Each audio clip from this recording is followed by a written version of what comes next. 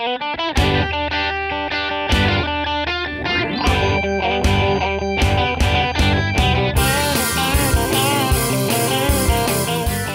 traders and investors, Serge Berger here. The S&P 500 is up about 6.3, 6.4% for 2017 thus far.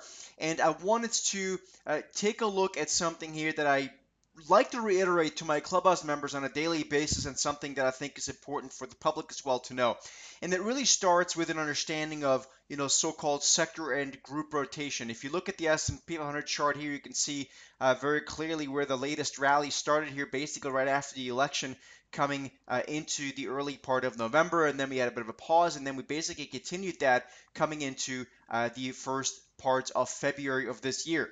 Now, along the way, we've had a series of a rolling set of leaders. So one sector, would lead, then it would give up leadership to someone else, another sector, and another group, and so on and so forth. And along the way, we've really seen a pretty good mix, but it's gotten quite choppy again over the past, let's call it week and a half or so. And even though primarily the trend continues to be higher from the lower left to the upper right, and we don't want to fight that until we see bearish reversals.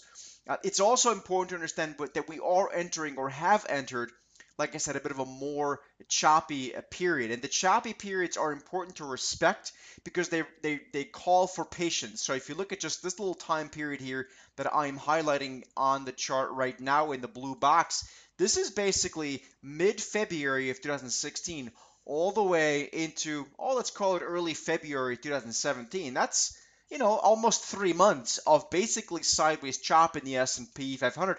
And within that period, there was very little in terms of groups and sectors that moved either materially directionally higher or lower. So it was, for me, a time to be patient. And while we're nowhere near, an extensive period of sideways chop right now like we were back then, I do sense there's more of that happening. Now, there is one sector, one specific sector, one group of stocks that is looking a little bit more promising, both in absolute and relative terms. And we're talking about the healthcare sector. Now, the healthcare sector, in my opinion, is notably stretched here in the near term, but it continues to hold up. We're continuing to see every little dip get bought. So this is one opportunity in the market that I continue to look at closely. Now, I know there's potentially some issues here from a political perspective where there could be a lot of headwinds. But if you look at the healthcare space, and particularly the biotechnology stocks, which continue to hold up, it definitely is something that I think is worth to respect. If you look at the weekly chart here, just real quick, we can see from a multi-year perspective, we are right at a key point of resistance, right at the upper end of what has been a very choppy yet wide sideways trading range, and also coming into that blue line, which is the 100-week moving averages. So biotech and healthcare continue to hold up here. There's plenty of stocks within that space, such as AET, that are worthy of looking at here.